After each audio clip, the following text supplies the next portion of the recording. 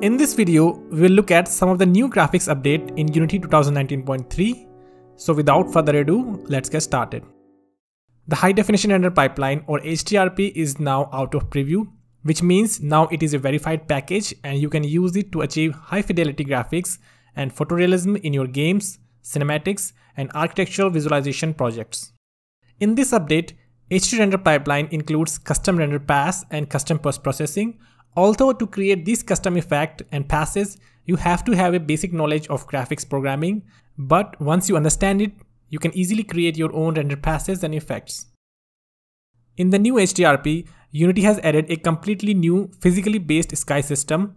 You can use this new sky system to simulate a realistic looking sky during both daytime and nighttime.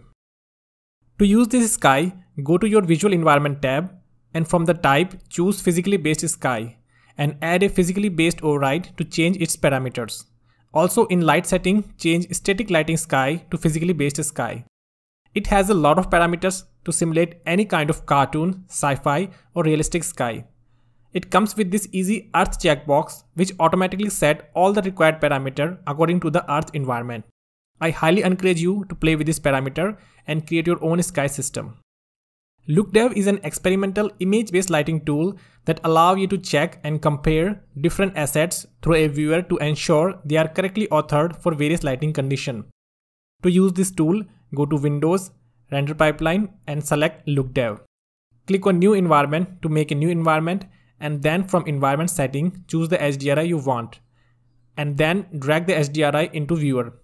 Now you can drag and drop any prefab or 3D game object into the LookDev window to see how it will look in the final lighting. In the HDRP, they have added this kind of quality preset in various parameters, which allow you to create multiple HDRP assets for your project, each with different graphics quality configuration. This means now users of your application can select a quality level that best suits their hardware. HDRP now includes real-time ray tracing features as a preview feature such as real-time GI and path tracing, which in offline world would require longer render times. So if you have any of these following graphics card and like to get started, download the sample Office project from GitHub or follow the Unity documentation. Links are given in the description. The next major improvement is the lightweight render pipeline is now renamed to Universal Render Pipeline, which as the name says can be used almost all the major platforms while providing best visual quality and performance. So regardless if you are building a 2D, 3D, VR or AR project, you only need to develop once to deploy everywhere. Universal Render Pipeline or URP now comes with a completely revamped integrated post-processing stack for greater performance. And this new post-processing also supports volume like HD Render Pipeline. Basically now you can achieve HDRP-like color grading in Universal Render Pipeline as well.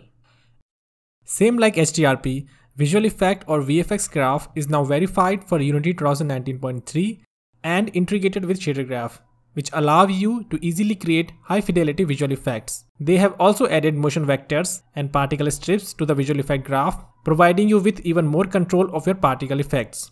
With motion vectors, you can now use post-processing motion blur effect to add a blur to fast moving effects.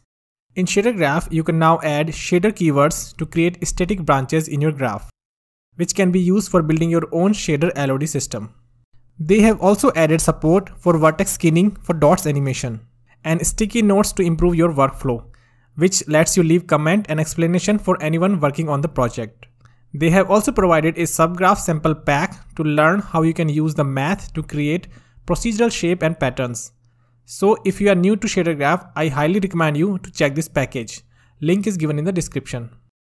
In 2019.3, you can merge light probes between additively loaded scenes. In simple words, if you merge two or multiple scenes with light probe in it, then all the light probes will blend seamlessly, providing you an even lighting solution for all the mesh renders. This is also very helpful to handle lighting for large scenes that are broken up into smaller chunks.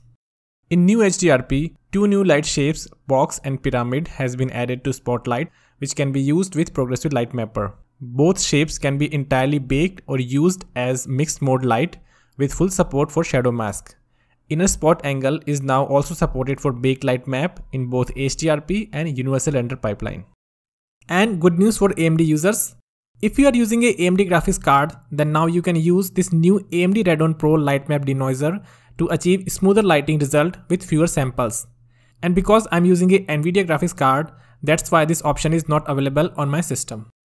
And lastly, my favorite feature, a new LIGHTMAP exposure slider is added in the Bake LIGHTMAP mode.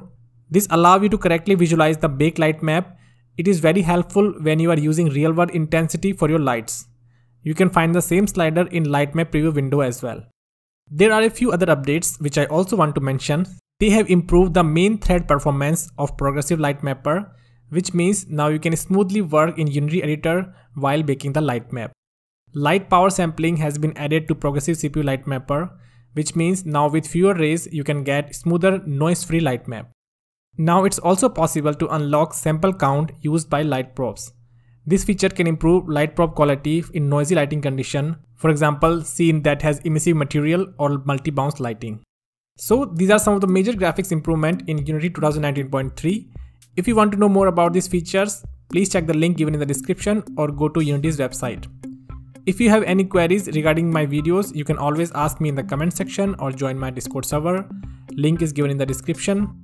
I would also like to thank Hannah Sinkonen, Adam Smith, Anton Konoplyanchenko, Dimdu, Henry Weaver, and Nicholas Gennady Korta for supporting me on Patreon.